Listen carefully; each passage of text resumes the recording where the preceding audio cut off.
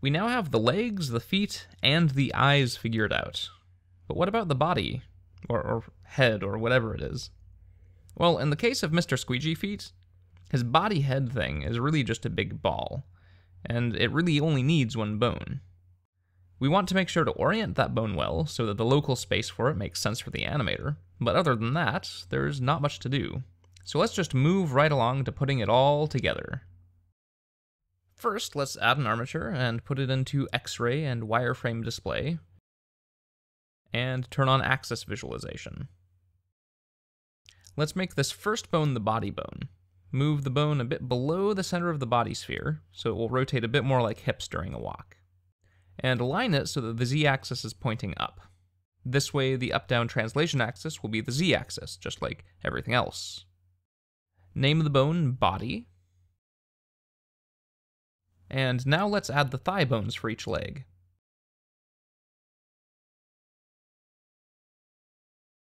Name them thigh.l and thigh.r.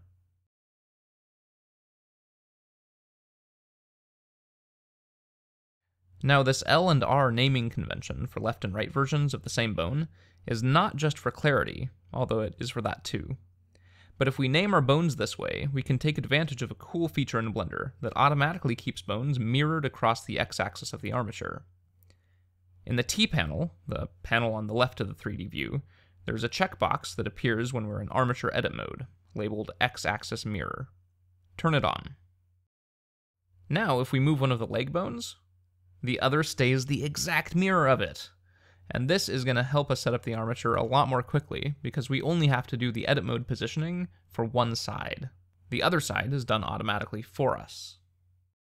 Now position the thigh bones to align properly with the model.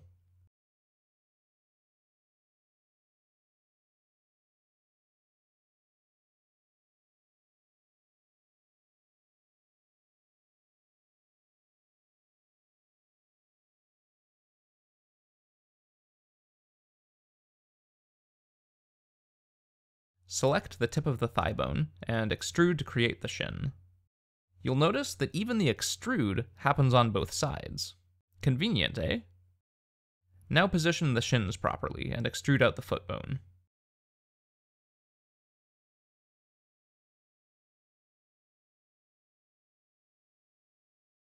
Now unparent the foot from the shin, since the foot needs to be free, and make sure to select clear parent rather than disconnect bone. Disconnect bone would only disconnect the bones, but they would still have their parent-child relationship. Now duplicate the foot bone to create a toe bone, and place it appropriately.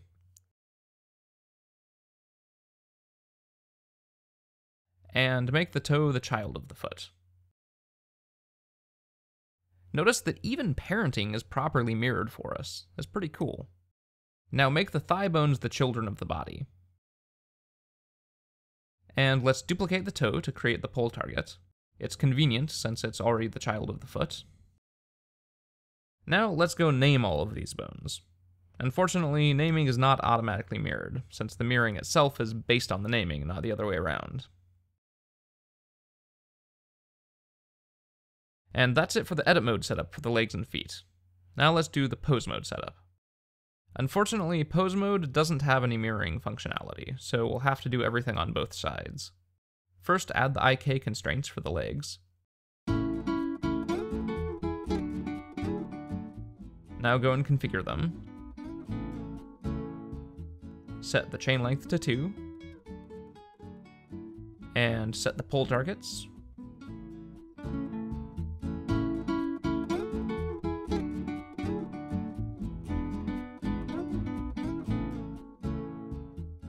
And adjust the pole target offset.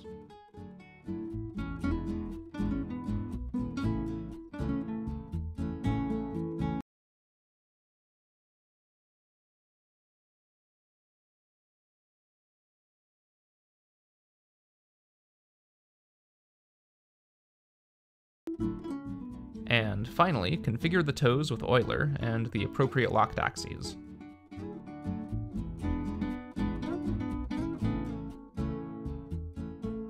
Ta-da! That seemed pretty easy, eh? It was really just my long-winded explanations that made it seem complex. Now on to the eyes. Add a new bone for the eye target and position it.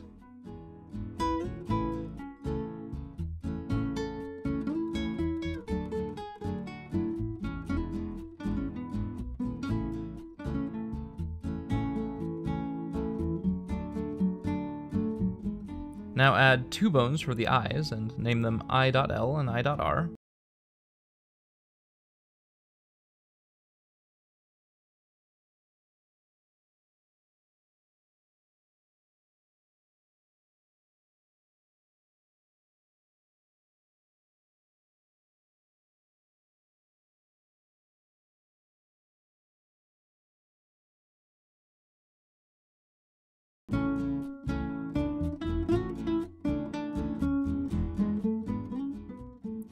Duplicate them to create the parents, and make the parents a tad smaller.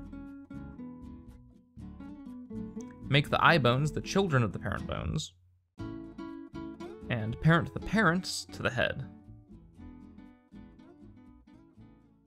Now we're going to turn off X-axis mirror for a moment, because we don't want mirrored duplicates in the next step. Duplicate one of the parents and move it to the middle for the mind's eye. Now name all of these bones that we haven't named already.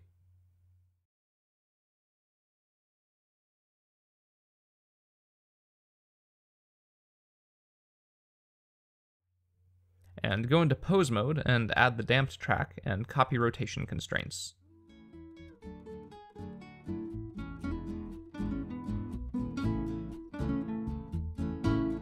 And finally, lock the translation axes on the eye bones.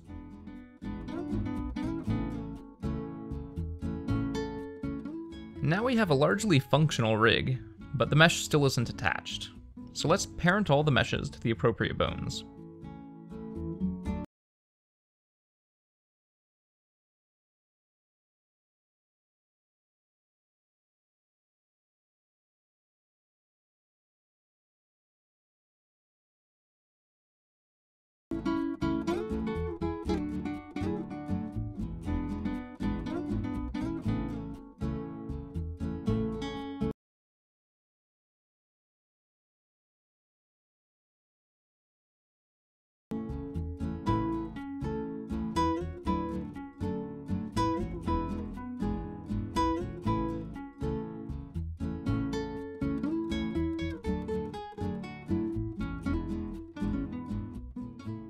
And let's apply the pre-made bone shapes to the control bones.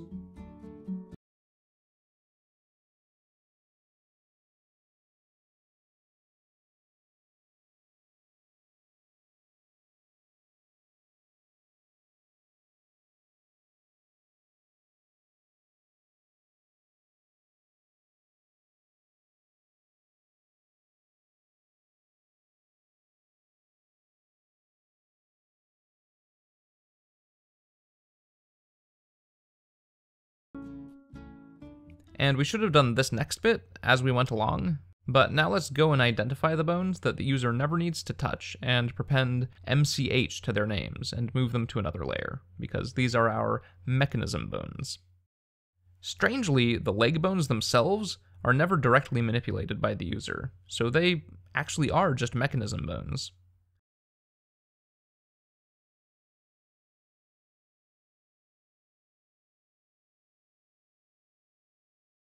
And the eye parents and the mind's eye are also never directly used by the animator.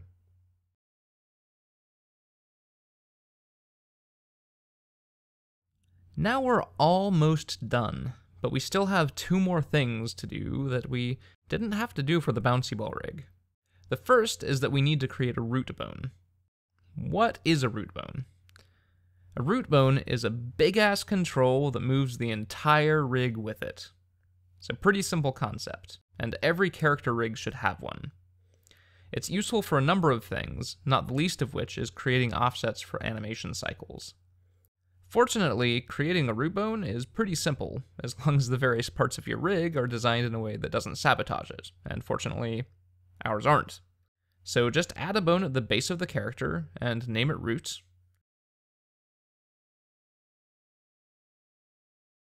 Align it so that its z-axis is up, because remember, we want the z-axis to be the up and down translation axis. And finally, simply parent any bone that doesn't already have a parent to it. In this case, that's the feet, the eye target, and the body. Notice that you can parent more than one child at a time to the same parent. Just select as many child bones as you want, and select the parent last. Now if we go into pose mode, you can see that everything moves with the root bone. I've also made a custom shape for the root bone, so let's use it. The final step is to sort the controls into different armature layers. When a rig gets complex enough, often the animator doesn't need to use all the controls at the same time, and having them all visible at once can be confusing. Sorting the controls into sensible categories and putting each category into different layers can make rig control visibility a lot easier for an animator to manage. In this case, our rig is still pretty simple, but I think it makes sense to move the secondary eye controls to another layer, since most of the time the animator won't need them, and they obscure the appearance of the eyes a bit. So let's move them to the second layer.